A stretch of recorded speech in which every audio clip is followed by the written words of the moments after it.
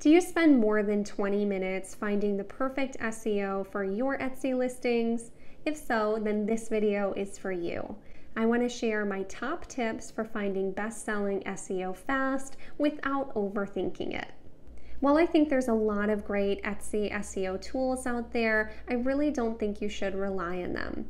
In my first 2 years selling on Etsy, I didn't use any Etsy keyword tools at all and sold over $500,000 worth of t-shirts with these 4 tips that I'm going to share with you now. I'll also share with you 2 different keyword tools that I do use to make my process faster, but I think it is important to first understand the basics of what makes a good title so you can more easily pick the right title for your listing. And if you're completely new to SEO, I do have 2 videos I'm going to link down in the description as well. The first one is a full explanation of what SEO is. If you're wondering, what are you talking about? I'll go into exactly what Etsy SEO is and how it works. And then the second video is a full walkthrough of me showing you the exact process that I go through to find my title and tags for my listings. My first tip for you is to put the most important keyword that you want to try and rank for first in your title. So for example, if you're making a Halloween sweatshirt, then that might be exactly what you put first in your title, since there's over 26,000 people looking for Halloween sweatshirts on Etsy right now. If you can rank for this keyword set, you can get lots of sales. And trust me, just because there's a ton of searches for this keyword does not mean that you can't get found. Etsy has a really great search algorithm that shows different search results to all of its different users based on the types of designs they've clicked in the past, the types of things they've favorited, and what they've bought. So everybody really does get a chance to be seen.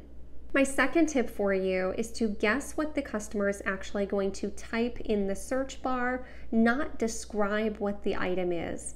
The reason why I'm telling you to do this is Etsy is a search engine based website. So most people already have a pretty good idea of what they want to look for. They come to Etsy, they type that in the search bar, they look through all of the search results, and then they buy one right there from the search results.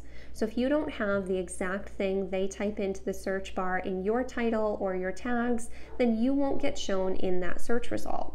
So let's go ahead and take a look at 2 examples, a bad example of a title and a good example of a title, so you can see exactly what I mean. So I got this cute graphic off of creativefabrica.com. So it says, "I'm just here for the booze," and it is a super cute Halloween design. Now, if you're not familiar with creativefabrica.com, they're a website with over 5 million graphics and fonts that you can use for your print-on-demand business. And if you haven't tried them yet, I do have a link down below for a $1 first month trial. So I came up with a bad example of a title for this design. So I said here, "I'm just here for the booze, ghost with wine glass, Halloween unisex ultra cotton sweater." So this is a really good example of describing the sweater, not typing in what you think someone is going to actually type into the search results. So ghost with wine glass might describe what's on your shirt fine, but I don't think any Etsy shoppers are that specific in knowing what they're looking for. You'd be better off putting things like funny Halloween sweater, Halloween sweatshirt, or cute fall sweater. And you don't want to put things like just the word Halloween in your title either. This is what we call short-tailed keywords, where it's just one keyword. Because again, most people aren't just typing Halloween into the search bar. You want to try and use what's called long-tailed keywords, which is what they're going to type in after that, like my example of Halloween sweatshirt, funny Halloween sweater, and so on. So you want to try and match exactly what the customer is really typing into those search results.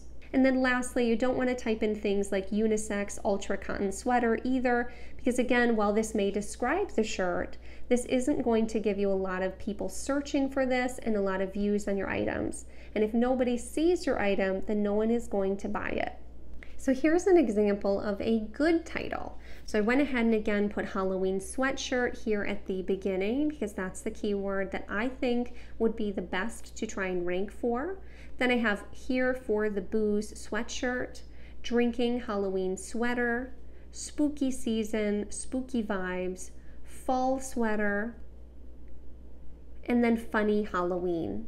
So this is going to have me show up in Here for the Booze, Drinking Halloween, Spooky Season, Spooky Vibes, Fall Sweater, and Funny Halloween. So now I'm showing up in lots of different places on the internet that people are searching for in the search results. And this is going to give you a much better chance of getting found and getting sales. And if you tend to overthink your SEO or take way too long finding it, then go ahead and type "not anymore" down in the comments below. My third tip for you is that you don't actually have to include what the shirt says on it in the title at all. So if you don't think people are really searching for that exact term, then don't go ahead and include it in your title. So let's go ahead and use the "I'm just here for the booze" example for this as well. So what I'm going to show you here is something called Sales Samurai, and this is one of my favorite Chrome extensions to use for Etsy. Again, this is completely optional, but this is the types of times where I do use these types of tools to make my process even faster. So what I'll do is I'll actually type in "I'm just here for the booze" in the actual search bar on Etsy. And so what Sales Samurai is going to do is populate how many people are actually searching for that keyword on Etsy. And you can type in anything on the search bar and it'll give you these results. So there's 220 people looking for "I'm just here for the booze." So you can decide if this is worth keeping in your title or not. And I do have a discount code in the description below for Sales Samurai for 20% off. So it is only $8 per month to get this extra little bit of information anytime you're looking for keywords for your business. Let's go ahead and type in another keyword. So let's say again you're designing for Halloween and you make a design that says "spooky season." Let's go ahead and type that into the search results, and it shows that there's actually 3,372 people searching for spooky season on Etsy right now. So if you make a spooky season design, you definitely want to include that in your title and your tags. The other sneaky reason why not including what your shirt says in your title or your tags is a great thing is if something does happen to get trademarked down the road, then it's not actually in your SEO at all that you can be found and reported if that term gets trademarked.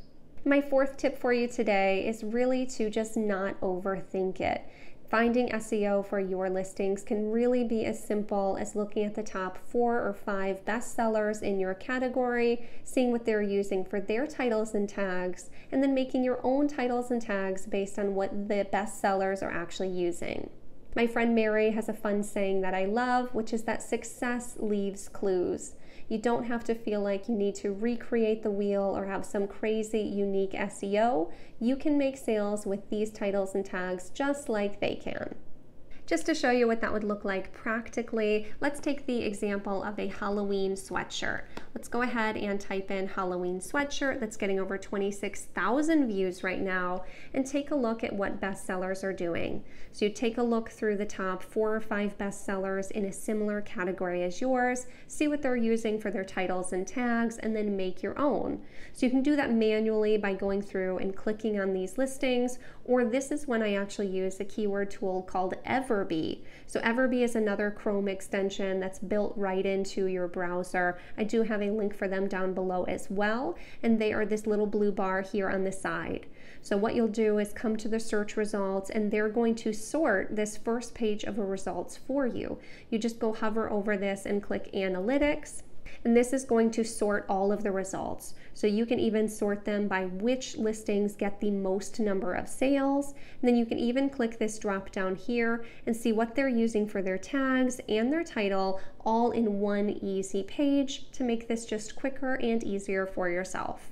They also give you more information than you can see on Etsy, like how old the listing is and how many estimated total sales this listing is made. Again, you don't need either of these keyword tools to be successful on Etsy, but going through this process and using these tips to find your own organic best-selling SEO, and then using Sales Samurai and Everbee to make it quicker and easier for yourself is exactly how I run my business every day. Thank you so much for watching this video. I really do hope that it helps you find best-selling SEO faster and easier than ever before. But I do still have my one-on-one coaching calls available in the description below if you think you need a little extra help to get on the right track.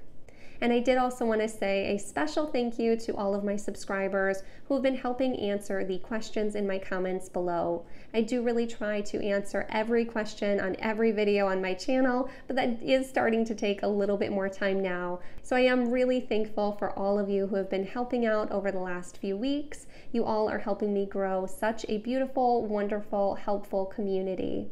And if you did enjoy this content, please take a moment to like this video and subscribe. It really does mean so much to me, and we'll see you in the next one.